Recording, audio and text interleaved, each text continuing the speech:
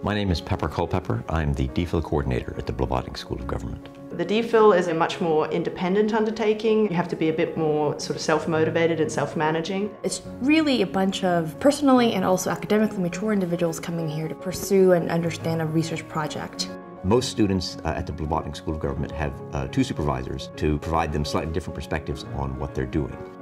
The supervisions are incredibly useful. I never leave a supervision feeling as though I haven't, learned a great deal from the discussion. Relationship with supervisor is fundamental, and that's set up right from the admissions process. I didn't think that a building would really make a big difference, but I was wrong. It's a new space, it's purpose-built, it's light and airy. There's a dedicated DPhil office. And so much learning happens in that office because that's where there's a lot of exchange of knowledge going on. We all have made a home away from home at our desks, and it's always buzzing with questions that people are asking amongst each other.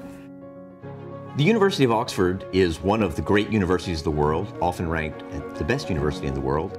The collegiate system is quite a unique thing about Oxford. That means that you come into contact with people who are studying all sorts of different things, and that's been a really nice aspect of studying here. The Blavatnik School of Government, though we think a lot about problems in the United Kingdom, is not just based on British problems. It's based on the problems of the world. We have 21 students here representing 18 nationalities. We all like to have a good time, and so we'll spend a lot of evenings outside of the office. Nearly everyone in the DPhil office has a substantial other interest that is not just their academic work.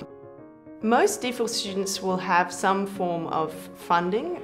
Some of it is through internal Oxford scholarships, like the Clarendon Award. What we get from our students is people who are always divided between, am I an academic or am I someone who wants to go into government? We're quite a different bunch, and that's only a good thing. The most intellectually curious group of people I have met in a very long time, and I'm glad that I found a home here at the Blavatnik School.